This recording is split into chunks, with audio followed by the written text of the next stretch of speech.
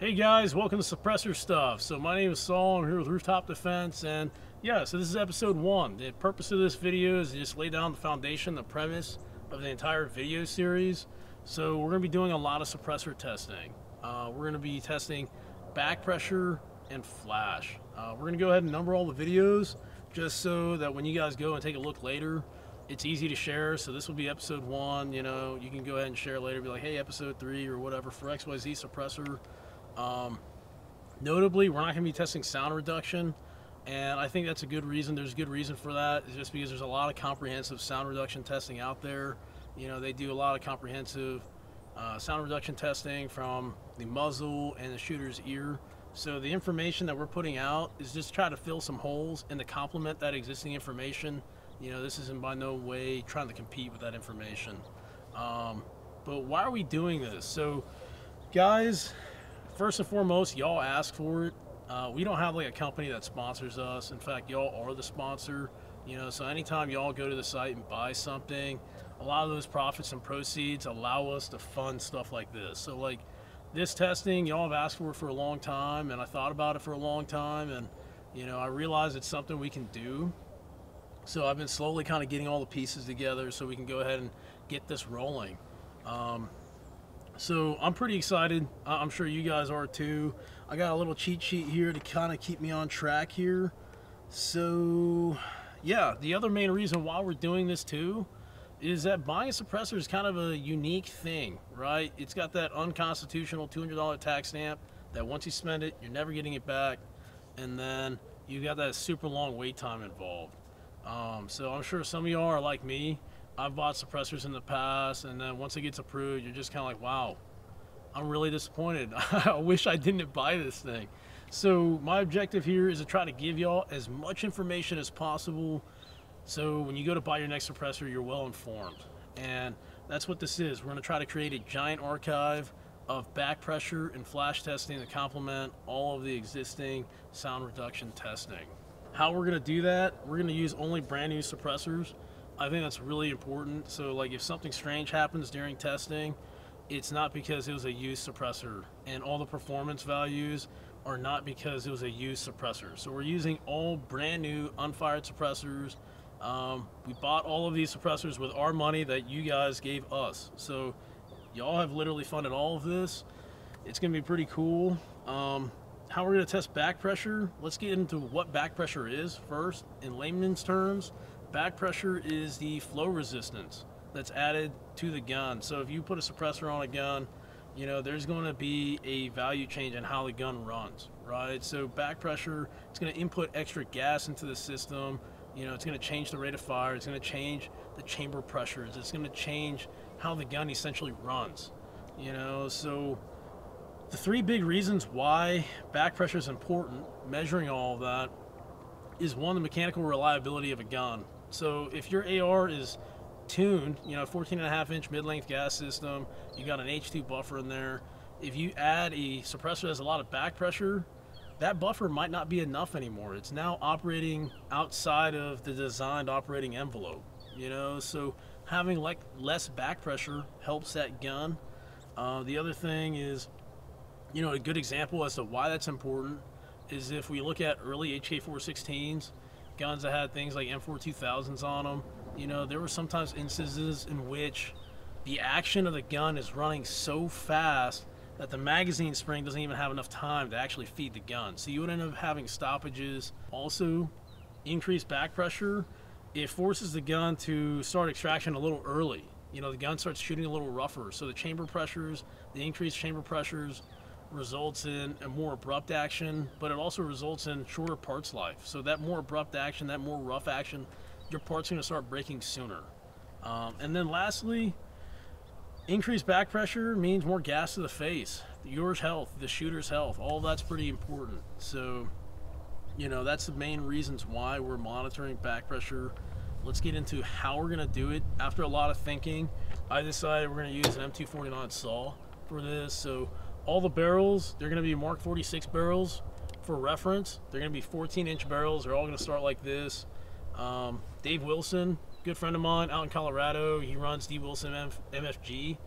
He runs a shop and he can do a lot of stuff. So for me, He took all these Mark 46 barrels, he slightened them shortly, he re-threaded them to 1/2 by 28, and allowed us to put all of the common suppressor adapters. So now we're not having like one barrel and we're trying to take off the muzzle device. Like, it's just a lot of work. So instead, now we have a barrel for every single common suppressor adapter. It's going to make things a lot smoother. Let me take a look here. All right, so the M249 host, I think this was a good choice because it gives us a large sample size, right? So we got a 100-round belt that we're going to use, and when we establish a baseline of unsuppressed rate of fire at 100 rounds, and then we can compare that to 100 rounds right afterwards and see how fast that rate of fire speeds up or how little it doesn't, right? So it's a little exaggerated because these guns, they give us a large sample size, as opposed to an AR where we're only getting 30 rounds, or with a D60 we're getting 60 rounds. And then sometimes, you know, select fire ARs with a magazine, that rate of fire changes as the magazine is emptying. So I totally get it, guys. It's not apples to apples with your AR as to how this is going to apply, but testing all of the suppressors the same way, the same barrels, the same protocols, comparatively, we can go ahead and say, hey, you know, X suppressor compared to another suppressor increase the rate of fire by X amount, you know, in this same protocol that we're doing for everything. And then you guys can kind of take that information, you know, and see how it applies to you guys. You know, for some of the rifles that you're using, the back pressure might not be an issue at all. For some of y'all, you might think it is a big issue. But also, flat out, plain and simple, if you live in California, you know, and you live in New York, you live in a place where you can't own a suppressor, it's gonna be fun just to watch. You know, you're taking a dump or whatever, you're gonna take a look at, oh man, you know, full auto, we get to stress test the suppressors a little bit, you know, get to cook them up a little bit. For this purpose, I do think the Saw was a good choice. When I do shoot the suppressors, I'm gonna be wearing the gas mask. So I'm gonna be wearing the gas mask for every single suppressor. It's not gonna be like, hey, he wore the gas mask for this one, and then he didn't wear the gas mask for this. I'm just gonna wear the gas mask for all of them, and the reason for that is not because I'm a cringe lord. I'm doing it because I want to be able to see the target that I'm shooting, just so I make sure I don't send rounds over the berm, just because it's pretty important, you know. It's pretty important not to miss the berm. So I'm gonna be wearing the gas mask for that. When we do the 249 testing, again, it's gonna be 100 rounds, just 100 round nutsack. We're gonna burn all that, and then we're literally just gonna mount the suppressor, and then we're gonna fire another 100 rounds. And then in the video, when we edit everything, we're gonna show the 100 rounds unsuppressed, and then we're gonna show the suppressed 100 rounds, and then we'll show them literally on top of each other and start at the exact same time, so you guys can see in real time just how that suppressor impacts the rate of fire. All right, cool. So the next thing we're gonna test is flash. I think flash is really cool. It doesn't really get talked about enough, and no one's really been testing flash. The way we're gonna do it is actually fairly comprehensive.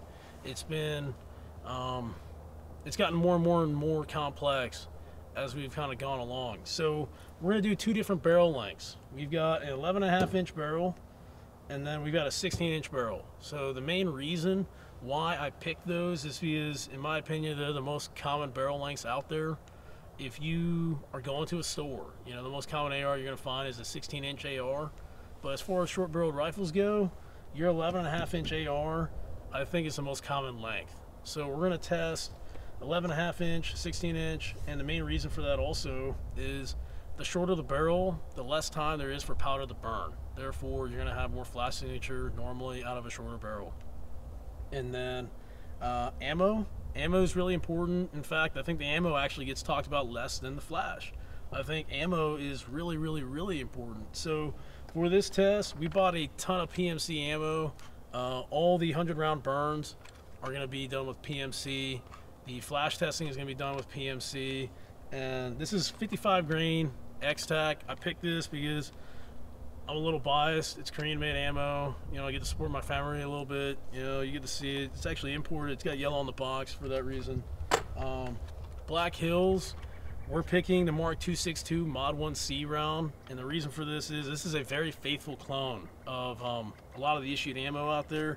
And it's got a flash suppressant. So the purpose of this is to be able to show you guys, hey, This is what the flash signature looks like on your common 11.5 inch barrel and your 16 inch barrel with range ammo, and then this is what it looks like with a common duty round. You know, just because the flash signature and the performance is going to differ, right? So it's really important that that gets talked about. Just because, like, obviously you're not going to shoot this when you're training, but if you're buying a round for your duty gun, or if you're like me, you're a responsible civilian and you're buying stuff for a rainy day, you know, that shit hit the fan kind of moment, you know, you kind of want to know, you know. So the goal here is for me to provide you guys with as much information as, like, hey, this is what's going to look like with training ammo, this is what's going to look like with the duty round. And as far as how we're going to capture all of that, we're going to have multiple angles. So this is kind of where it gets a little freaky. We're going to have a side angle without any night vision. So it's going to be just darkness. It's going to be a side angle, and then we're going to have another side angle with night vision, and then downrange we're going to have another camera that's actually facing the muzzle at about 25 yards.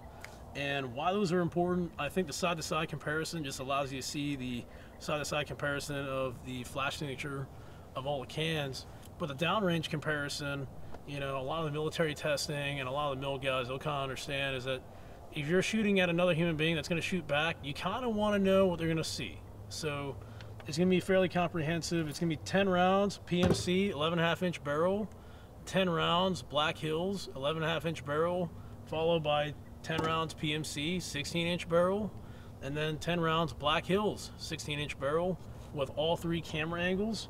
And then the device we're going to be using for the night vision is a L3 Harris PVS 14. This is an M914 Alpha. I got this from Licentia Arms. They're based out of Kentucky. Bobby and the gang over there, really awesome people.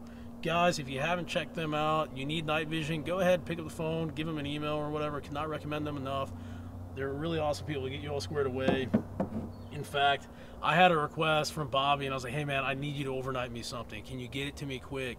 And you know, he came through for me, no problem. So I have nothing but good things to say about him. He goes way back, you know. Also, just a little cool thing, completely unrelated to the suppressor testing. You know, this is actually pretty cool. So I got 2 different magazines here, and in the dark, if you've got 2 different sets of ammo, Magpul makes a tactile lock plate that you can actually replace the bottom lock plate, and it just has 2 little nubs on it. So like if your eyes are closed and you're grabbing a magazine, you can be like, oh yeah, you know, I got my 300 black subs in this one, and then I've got my 300 black supers in this one. So they're not readily available. I went on Magpul's site and bought a couple for this testing so I can know, like, hey, I've got the Black Hills in this mag, and then I've got the PMC in this mag. But yeah, I think I got everything, and yeah, that's a wrap. So we're gonna go ahead and start making some of these videos, and yeah, look forward to seeing you.